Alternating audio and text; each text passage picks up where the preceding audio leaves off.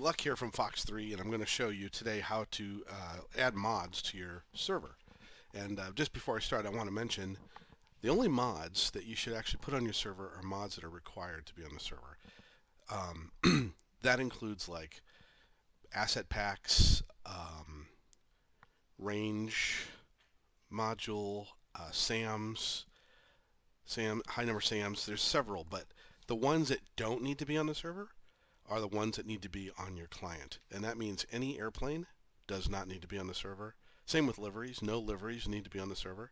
The only liveries that need to be on the server are for non-playable planes, like you want a livery on your E2 or your tankers. That's the only ones that you would put on the server.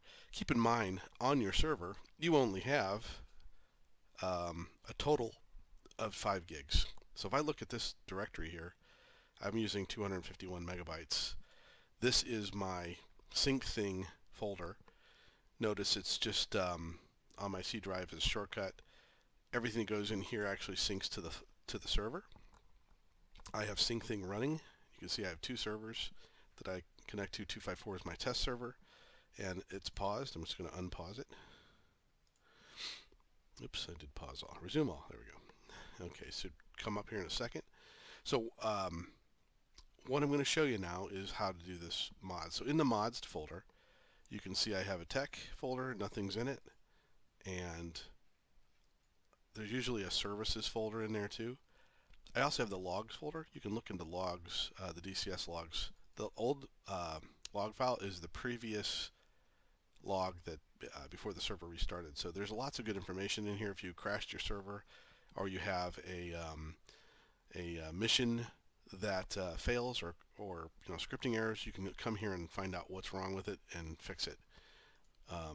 We don't troubleshoot your missions. We just have a server for you. And if you want to do things like that, you should go and actually change, debug your own missions. So anyway, you can see I have several missions in here. Let's go and check the server running. So this is my list, and if I go into 254, here's something else. Look how long this takes to load. 1,000, 2, 1,000, 3, 1,000, 4. Still going, still going. See how it's coming in slowly? You can see this popped up, and then pretty soon the port will change and the title will pop in there. There it is. Now we know it's almost loaded. And then at the bottom here we'll see see, it's got the mission. Now it's finally loaded.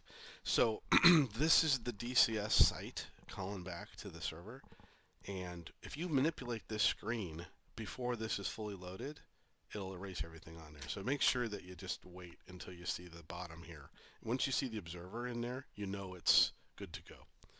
So to do my mod, first thing I'm going to do is stop the server. You can't really load a mod if the server is running, because DCS is running in the background and it has files locked. So when you try to put a mod in there, it doesn't exactly take. So I'm going to stop the server, and I hit stop. It says it's paused, but it needs to stop.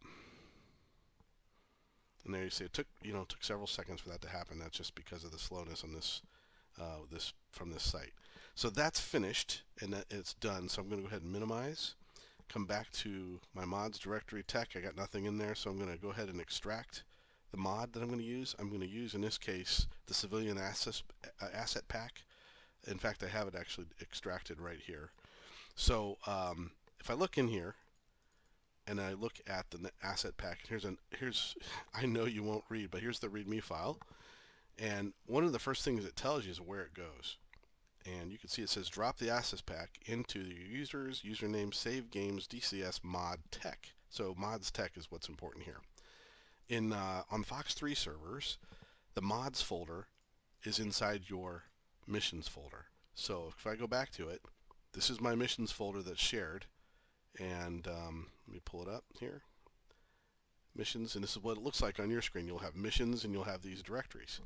So this mods folder is like having the mods folder in the open beta server directory on the server, because it's using sync thing to catch that back up. So I'm going to take and open up my mods and open up the tech, because it goes into tech, and I'm going to go over here and look at my asset pack, and I'm just going to drag the drag and drop the directory into tech.